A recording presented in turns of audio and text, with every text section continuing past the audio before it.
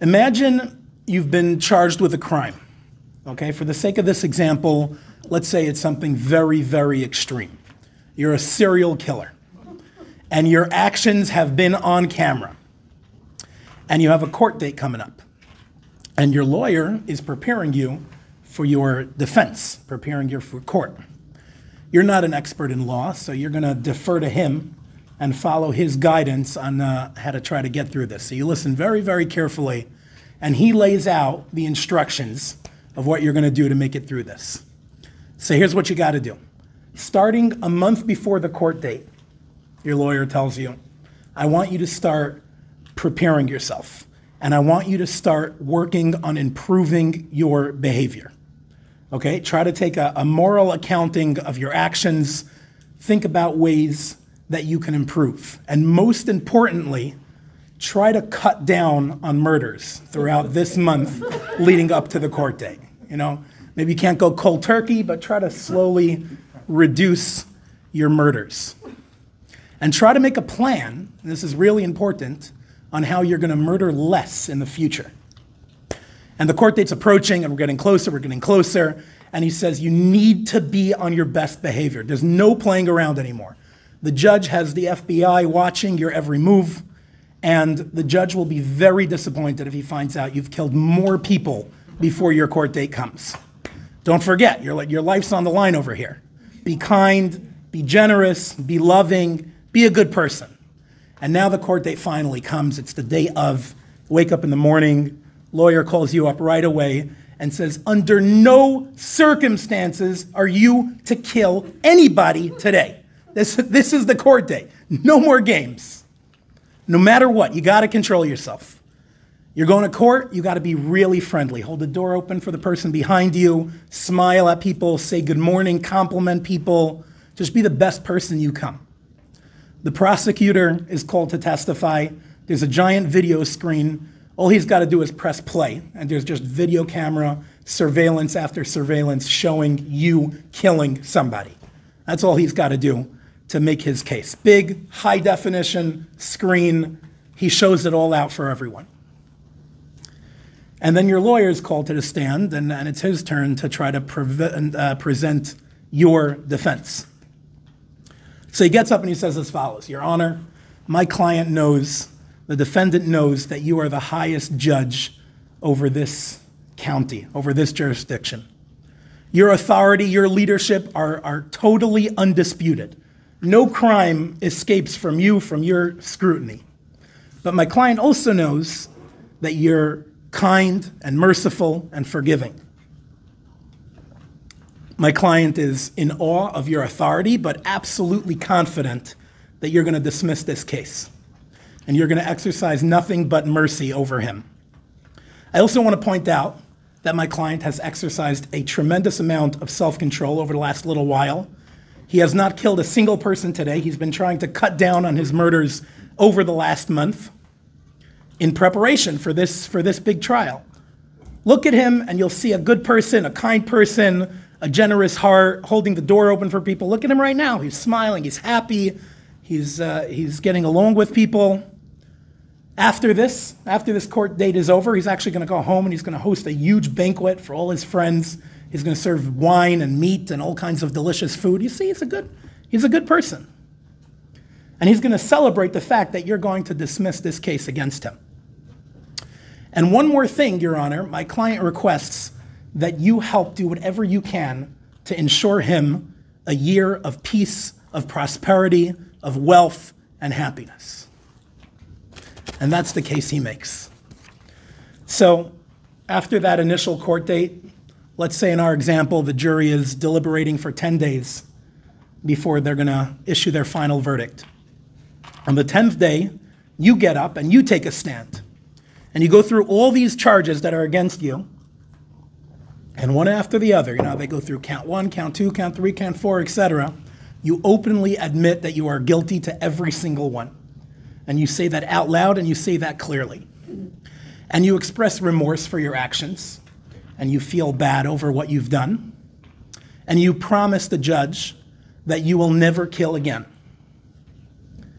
And all the while, you keep reiterating your belief, your absolute belief, that first of all, he is the ultimate judge and he is the highest in the district, and also that you're confident that he's going to be merciful and kind and let you off the hook and then pull whatever connections he can to give you a year of wealth and a year of health.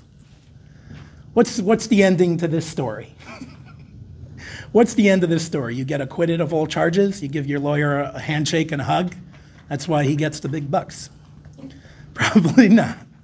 Probably not. Probably you wouldn't see the light of day again, and probably the lawyer wouldn't have another client again.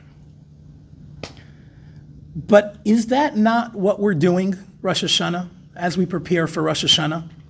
The whole year, we're spiritual serial killers. The whole year, we mess up, we make mistakes, we slip, we sin, we do things God doesn't want us to do. And now the month of Elul comes, and it's 30 days before Rosh Hashanah, which is the day of judgment, and we start improving our behavior. Slowly over time, we try to improve. We try to do more and more. There's a little more urgency maybe as the day of judgment is coming, as Rosh Hashanah is coming itself. And then, of course, on Rosh Hashanah, then we want to be on our best behavior. No sinning on Rosh Hashanah. Everybody knows you don't sin on Rosh Hashanah. I mean, that's not a good idea, right? So Rosh Hashanah actually comes, and we're doing our best, and hopefully we're praying in some way, going to shul, doing some way of connecting to the holiday. And we go into shul, and what do we say in shul? We declare that Hashem is our king, and that he is the highest of all authority in the world, and he is the final say. He has jurisdiction over everything in the whole world. We beg Hashem for his mercy, but we just keep reiterating that he is the highest judge, and we express confidence in the text of the prayer that he's gonna acquit us of all charges. And then we go home and we party. We go home, we have a great festive holiday meal. We have meat, we have wine, we invite friends, we sing songs. We're having a good time. And then afterwards, we have another 10 days that leads up to, they're called the 10 days of repentance, leading up to Yom Kippur. And Yom Kippur, we have the final chance to make our case. And that's the first time we actually address our crime, so to speak. That's the first time we actually open up and start talking about the things that we've done. But instead of trying to defend ourselves, as any lawyer would do, it would be a defense of why you either didn't commit the crime, or you did, but it's not as bad as it looked, or some other technicality that we're going to get you off on why you shouldn't be charged with the worst of all charges for the actions you've done. We don't even touch that. We don't go anywhere near that. Instead, we're told to clearly, openly articulate and confess and say every single thing that we've done wrong. That's what we do. In the text of the prayer, there's common ones that are popular, the popular sins that we all list, because we know in some way or another we've probably touched upon them. We could go beyond that and speak out things that we know we've done for ourselves. And we just openly admit to everything, and we express remorse over what we've done. We try to realize, what our actions have done or where they've led us, and we commit to not doing them again. And that's the whole process of tshuva. That's what we're doing in Yom Kippur. But what kind of ridiculous defense is this? That this wouldn't fly in planet Earth, that's for sure. What is happening on Rosh Hashanah? What in the world are we being judged for actions we've done? If so, what does it matter if we're improving, or on Rosh Hashanah we're on best behavior? If we're lucky and we're really dedicated over the month of Elul leading up to Rosh Hashanah, we're improving our behavior. How does that fix anything? How does that give us a good judgment on Rosh Hashanah? So obviously, it goes without saying that luckily, God doesn't use the same system. Okay? Thankfully, Hashem does not use the same system as the courts do in this world to figure out what our year is going to look like and what happens on Rosh Hashanah. So there's a few different things we could talk about. Like, what's the difference? There's a lot of differences. We could talk about how God's world of sin and mitzvah, like mitzvah and sin, is not so black and white. It's not just do bad, get bad, do good, get good. There's a lot of nuance to the way Hashem set up our life.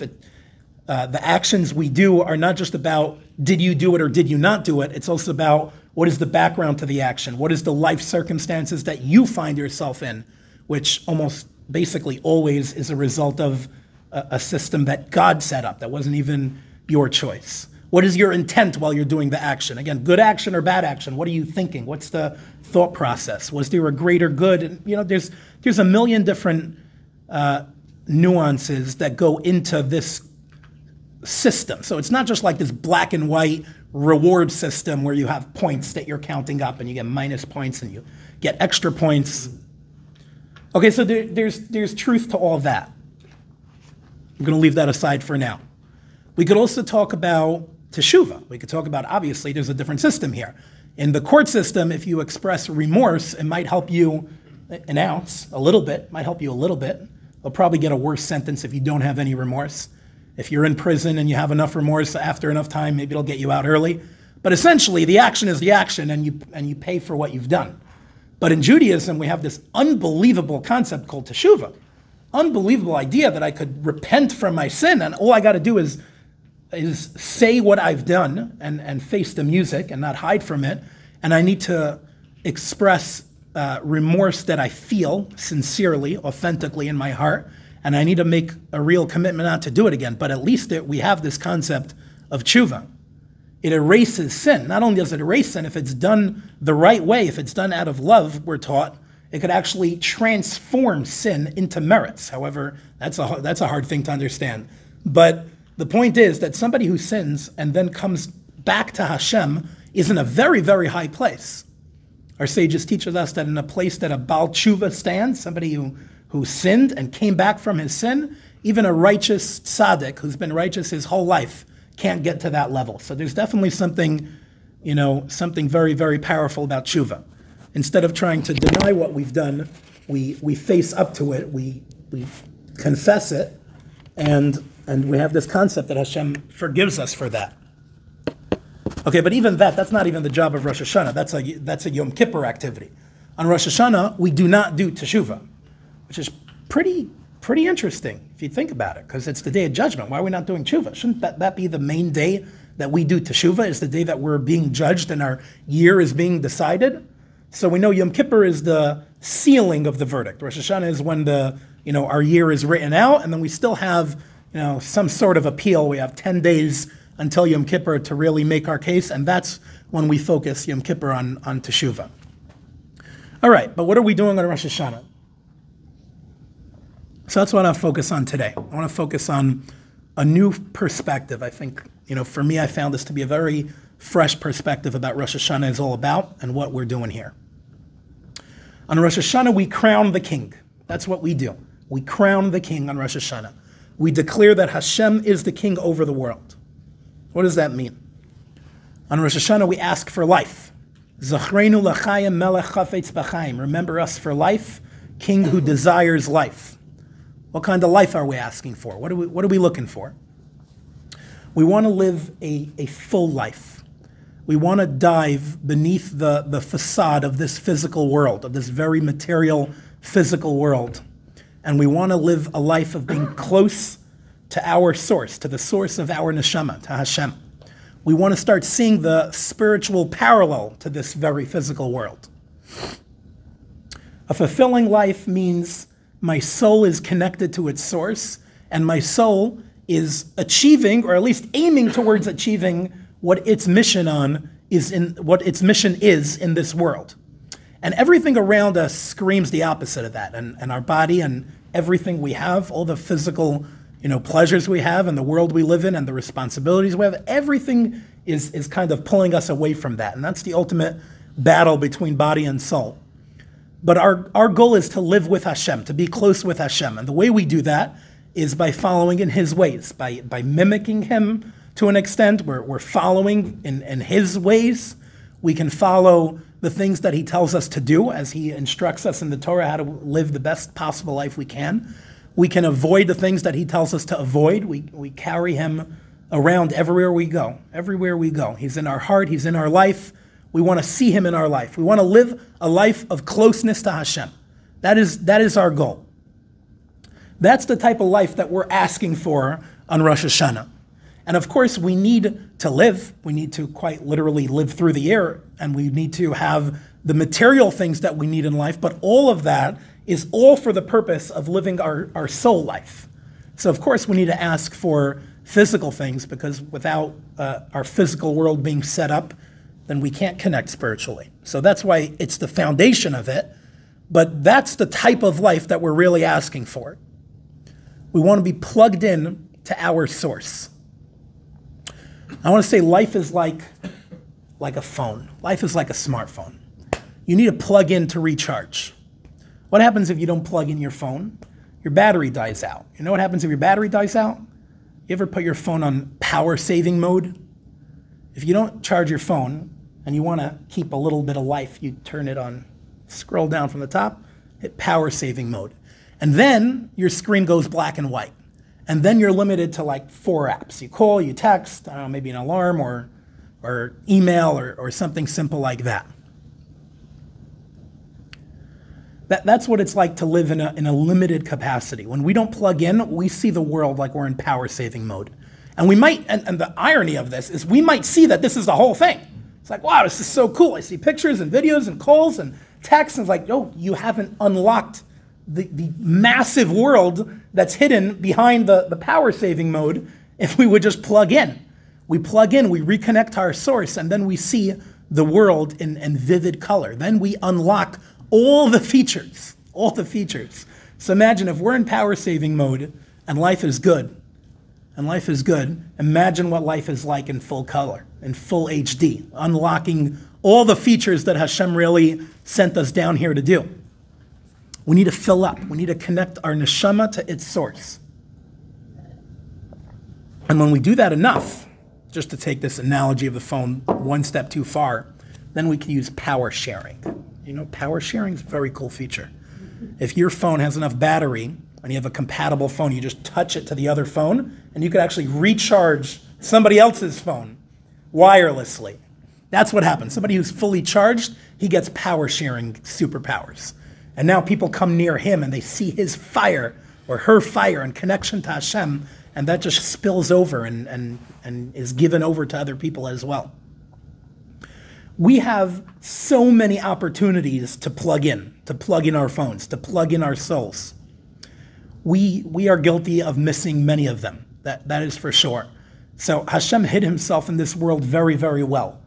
And the only way to give us a fair shot is by giving us endless opportunities to plug in. So he gave us them, and they're everywhere. And there's a lot of examples of that. There's a lot of examples. Plugging in means seeing Hashem in this world and connecting to Hashem. So every single mitzvah is there to bring us closer to Hashem. There's hundreds of mitzvahs. Every single one can give us the opportunity to recharge.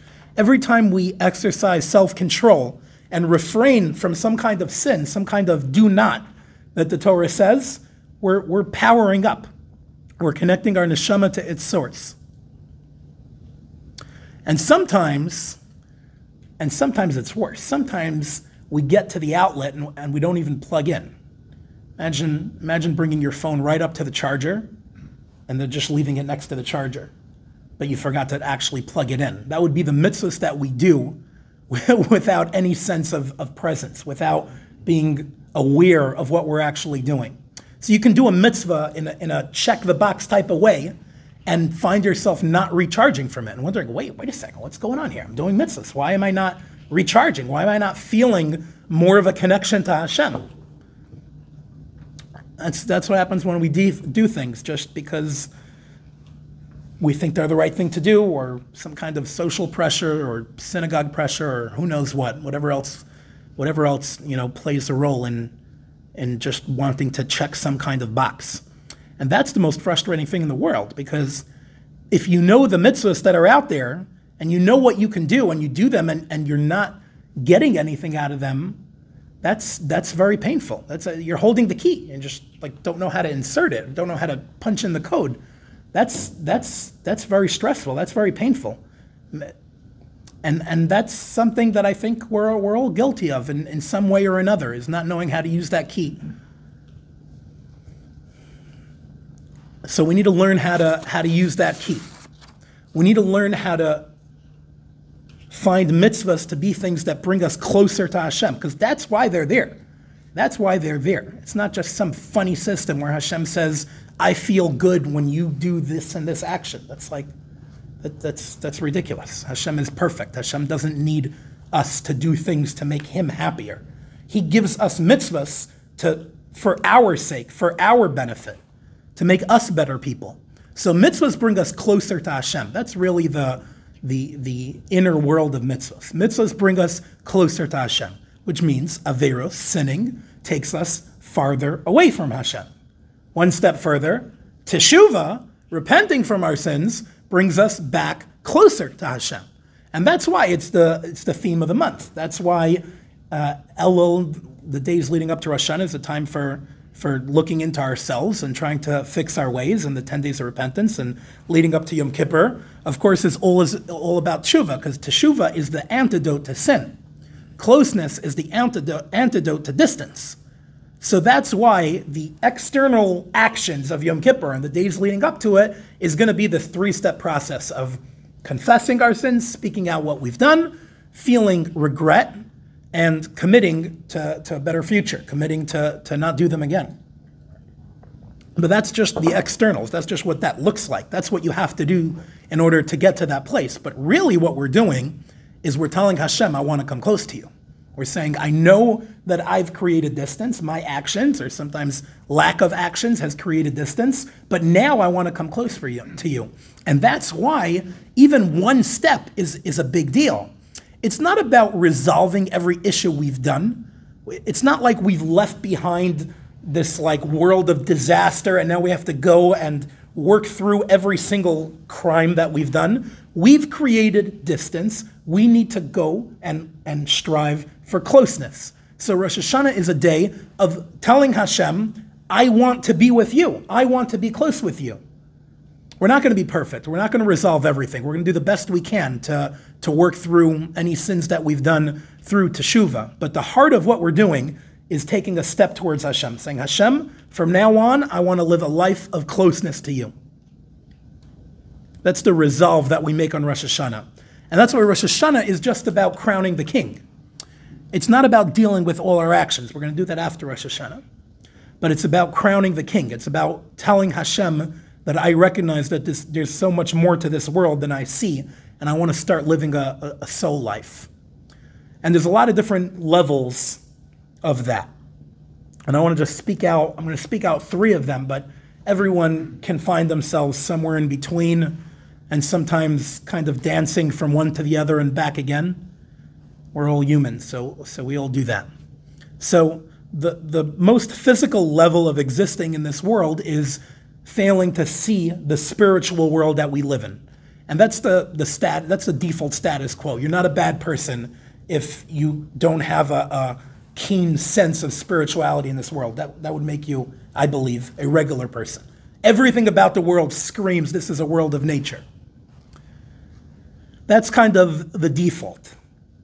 But if you're Jewish, for sure if you're Jewish, you have a neshama, you have a soul, and that soul is going to have a void, because that soul is only happy when it's connecting to its source. So no matter what, there's going to be a void in the soul if it's not connecting to spirituality, if it doesn't feel closeness to Hashem. Now, what do you feel that void in? And I think we all feel that void. It's just a matter of how often and how intense and what that is. But even if a person is not feeling it, it doesn't mean they're the most spiritual people. It just means that their body is doing a fine job at repressing the void. Or they're looking for something. They're looking for some way to express that around the world. But there's no hiding the fact that the Jewish soul is always going to crave closeness to its source. Even the biggest, most righteous tzaddik is feeling a craving of wanting to come closer to its source, close to Hashem. So that's kind of the default. That's kind of where we start with. And then we need to work our way up. So the next level will be, I crown the king. The next level will be, I have an awareness of the spiritual world. And I see this world of nature, but I also know that it's a facade. And I recognize that there's a creator to this world.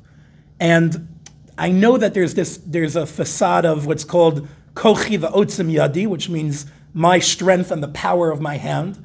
It looks to me like I am doing things that are having results, and I do actions and results come, and I work and money comes, and I do this and health comes and it looks like I am independent in my world and I'm the one who performs and results come based on a very, surface level world of nature. But I know, at least I know, deep down, I know that Hashem is everything. And I know that I have no existence outside of Hashem. And I know nothing will happen to me if it's not the will of Hashem.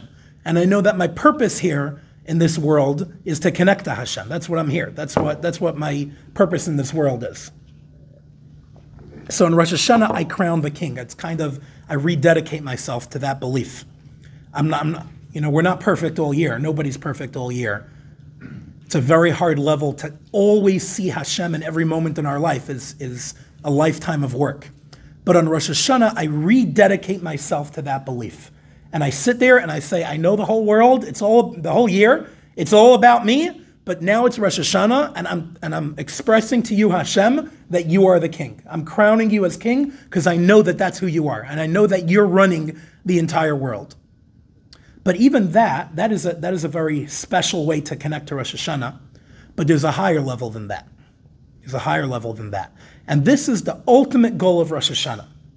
And it's hard to get to, but it's worth speaking out, and it's worth just knowing that there's a goal to get to this place. Okay, that is a place where you realize that Hashem is a king, but Hashem's kingship has very few followers. Ein melech below am. There's no king without a nation. So Hashem is the king, but so many people in this world do not see Hashem as king. Billions of people in this world. Billions of people don't see Hashem as king. And many millions of Jews do not see Hashem as king. And that bothers me. That pains me. The kingship is missing so much. The kingship is missing so much if so many people don't see Hashem as king.